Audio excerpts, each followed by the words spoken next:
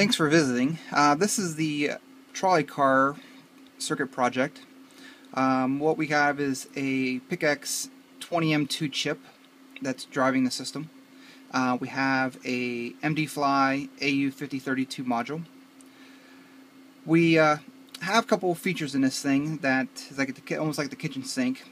First, we have the 7 LEDs. First, we have power. And then we have the number of stops that has performed.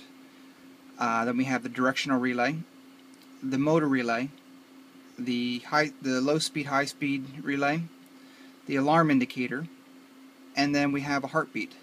One last thing we actually added at the last was the passenger stop feature. What this does, it was when we powered on, it will go through the system and check a couple things, but it's actually going in off of inputs based off of reed switches that's based along the track.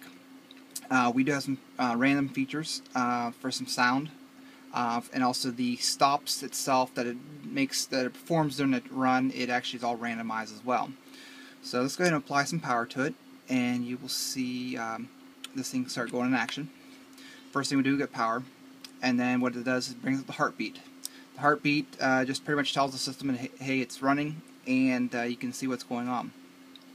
After it hits the heartbeat, it waits about 5 seconds, then it energizes the motor relay here. As you can indicate down here, the 2 LEDs. This is the forward direction and reverse direction. So as it goes along, it will start randomizing some figures in the pickaxe, and this will determine random stops. And the number of stops it can perform in a single path is determined by the 2 jumpers, and I have 2 jumpers sitting over here that determines the number of stops. It could be 1 stop, 2 stops, or 3 stops, up to those. So even though you have it set for 3, it may only do 1 stop. It just gives that much random and variety. As you heard, the jingle, what goes on is when there's a stop, it actually plays a sound clip of some commotion inside the cab or the trolley itself, and just kind of gives us some customized feel. And then while it's doing that, it has some random sounds of the tracks being passed and stuff like that. So as you can see here at the indicator, it's kind of hard seeing it blinking, but that tells you the number of stops it has performed in a certain cycle. The cycle gets reset every time it changes directions. When the trolley starts off from the get-go, when the motor gets engaged, it will play a two-bell ding, and then the motor engages and keeps on going. Once it reaches the end of the track and hits the reed switch that determines the change direction, that I'm going to push right here after the passenger stop is triggered, it will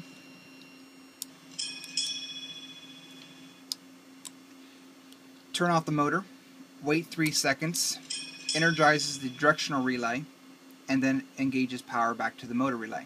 As you can see here, it has reverse polarity, and the motor would be spinning in reverse direction.